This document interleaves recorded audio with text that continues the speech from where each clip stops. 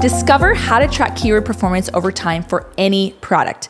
One of my absolute favorite tools in Helium 10 is historical trends, and this feature lets you view the history of keywords for which a product has ranked both organically and through sponsored ads.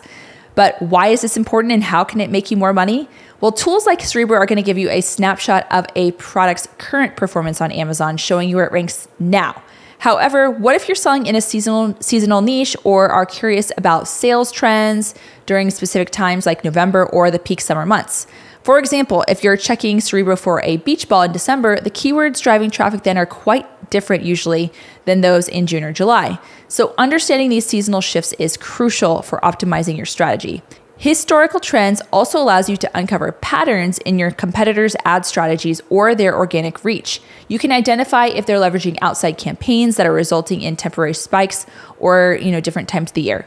Or if you're ready to dive deeper, we're going to go ahead and explore this data a little bit more. So if you go here, you can see that I've actually done a search on one of our competitors here, and I'm going to click on where it says show historical trend under where it says keyword distribution in Cerebro. And what this is going to do is it pulls up the last 24 months of data, of keyword data for organic and sponsored keywords. So you can see that, this has in May of 2023, this product had 337 sponsored product keywords and 1,064 organic keywords.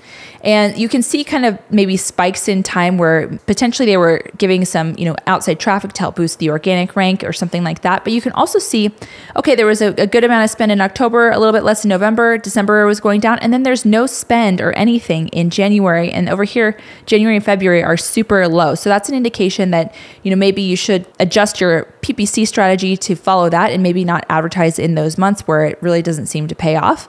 So this is all some really good insights that you can see in this historical trend tool. Now there's definitely way more that you can actually see, but that's just kind of the tip of the iceberg where you can go back 24 months, you can see what's going on with what your competitors doing. Are they, doing advertising during a certain time of year that really spikes through those sponsored product ads, or, are they sending outside traffic and seeing a lot more of organic reach?